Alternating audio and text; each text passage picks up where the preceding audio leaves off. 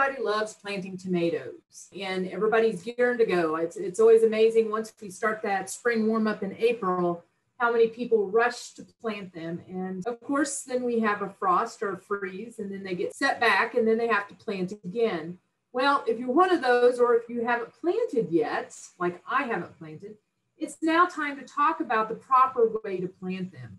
And I know over the years, many of us have learned that diseases can really start up very rapidly on newly planted tomatoes. And so I'm just going to talk about some tips and techniques on planting tomatoes that might help. Let's talk about setting tomatoes out. Jennifer talked about hardening them off, and it's very important to start out with hardened off tomatoes. I grow tomatoes in my own greenhouse, so I'm always in a rush, always late in the game, and I'm always in a hurry to get them out in the garden. But really what I should be doing is stepping back and thinking, okay, a week ahead of time, okay, I need to get these acclimated or hardened off.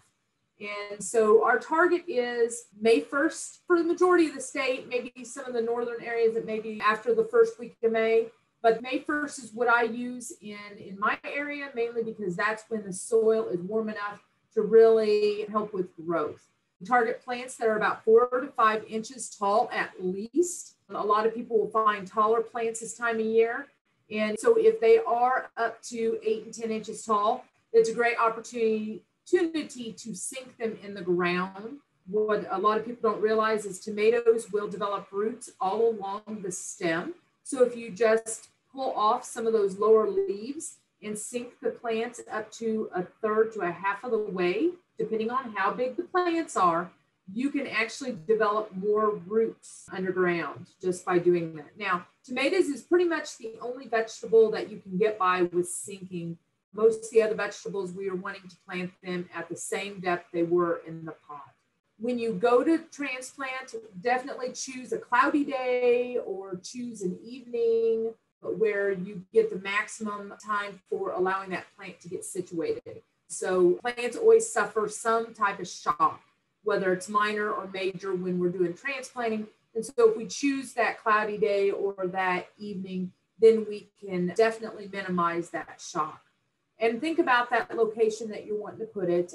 Definitely tomatoes are full sun, which means 6 or 8 hours or more of sun is required. And a lot of times you can plant them in a traditional gardening setting, in a container, within the landscape. Just think about, you don't always have to go traditional. There's lots of different ways.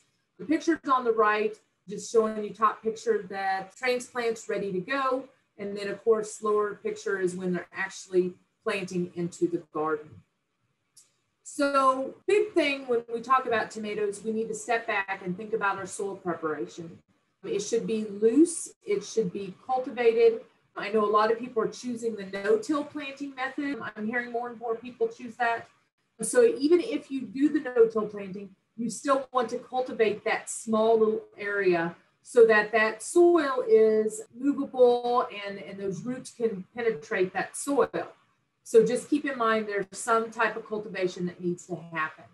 Now, a lot of people before they start planting will amend the soils. Now, I know I've seen lots of different videos, lots of different guides, but the whole big takeaway on soil prep is one, prepare that soil, make sure that it's worked up and that the roots can penetrate it. The other part is add a handful of compost. If you don't have compost, you can also use a high phosphorus fertilizer. The reason why we say high phosphorus is if you choose a high nitrogen fertilizer, then you will be pushing too much green growth. Phosphorus, if we choose high phosphorus, we're going after the blooming and the fruit set. I also hear a lot of people say, well, use Epsom salts. I know a lot of people have gotten in trouble in terms of soil fertility and soil test wise. So I always try to say, if you're going to use Epsom salts, try to get a soil test before you do any of that. Make sure you need it. Yes, Epsom salts is good, but too much can also be a hindrance to the growth. So just make sure if you're going to use it in limited quantities or use it based on a soil test.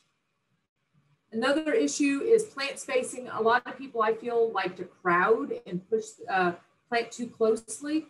So one thing I really promote is, if depending on the way you're going to trellis or cage, that's going to determine how far apart you're going to plant them. If you go with stakes, you want to go 24 to 36 inches. If you go trellis or caged, you want to go 36 to 48 inches. And then of course, 4 to 5 feet between rows. And the reason why I usually say 24 to 36 or 36 to 48, everybody is different how they feel on distance wise, on how far away they're putting their plants. I'm one of these that if I go to plant tomatoes, I want to be able to work my way around the tomato instead of having to go all the way down the row and coming all the way back. So my choice, and this is not everybody's choice, is to cage them at a 4-foot spacing.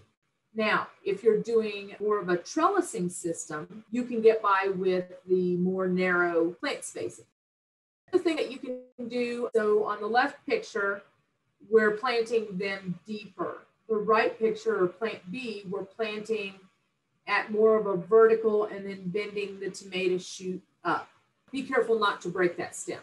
But the thought process is the more you put underneath the soil, the more roots you're going to grow. And so if you are putting the plants horizontally running along the soil and then bringing the top up, that all develops as roots. Now, I hear pros and cons by both methods.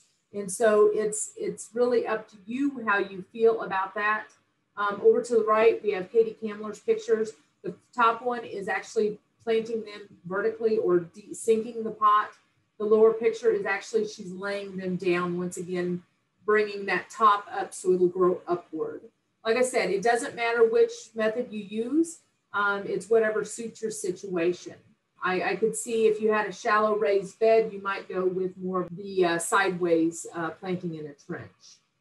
If you had a deeper soil, then you could sink that pot. This is the gist of what I wanted to get at on proper planting. You know, I always tell the participants in my classes, this is the way you should plant a tomato. When you start planting, you should have mulch right there ready to go. You should have your cage ready to go, and you should have a watering can. And so the process essentially goes, you dug your hole, you plant your tomato, you mulch it immediately, and then you cage it. And the thought process behind that is, if you wait to mulch that tomato 2 or 3 days down the line, you are allowing splashing water to happen from that ground. And when water splashes up on the leaves, ultimately it's carrying soil particles, and that soil particles will have disease pathogens on it. So a great way to get septoria leaf spot or early blight started in a garden is not to mulch. And so definitely mulching is important. So when you're planting that tomato, definitely have that mulch ready to go, get it caged, get it all done right then and there, and then water. And mulch can be things like straw, clean hay. Clean hay is important, not just any hay, because hay tends to have weed seeds in it. So if you're going to use hay, make sure it's clean. Any type of mulch will do. I know a lot of people go in with newspaper.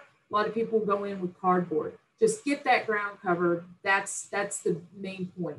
Have your cages or trellising ready to go. There's a really big push towards wiping everything down with a 10% bleach solution. And this goes back to sanitation, getting those disease spores off of anything that tomato is going to touch. When we talk about disease control, avoid any aerial or overhead irrigation. All irrigation should be at the ground level. You're watering the soil, not over the plant. My biggest thing that I love in the garden is soaker hoses or drip irrigation. And mainly, once again, it's watering the soil and not the plants. And then be prepared for frost if necessary. Over to the right, the upper picture is cages. This is my garden.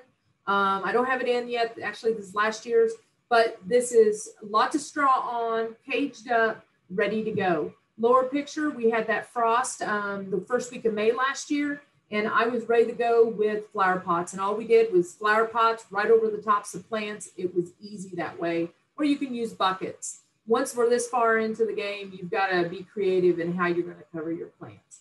Any fertilizer advice, I really want to point you to the MU Guide 6461. It's on planting tomatoes, and because it gives a lot of good information, and it gives the information about the different fertilizers that can be used.